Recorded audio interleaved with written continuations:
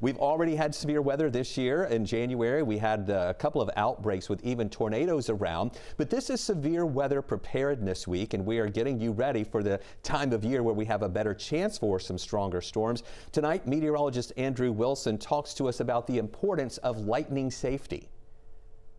It comes and goes in a flash. It was like a huge bomb. Lightning can strike anywhere. We heard it inside the church, knocked off the electricity. Being hit is rare. 19 people died from lightning strikes in the U.S. last year, according to the National Weather Service.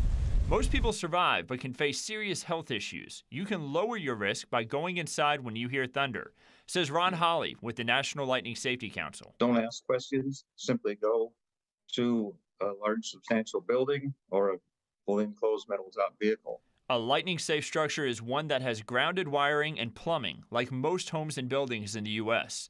Tents and places like sheds, dugouts, and picnic shelters are not safe from lightning strikes. During a storm, you should also stay away from porches or balconies and things that may conduct electricity, like corded electrical devices. You don't want to be touching the water running in the sink or in the shower or in the bathtub. Those are very good conductors. Trees and lightning are a dangerous combination. Holly says the strike can hit a tree and conduct ground current to a victim.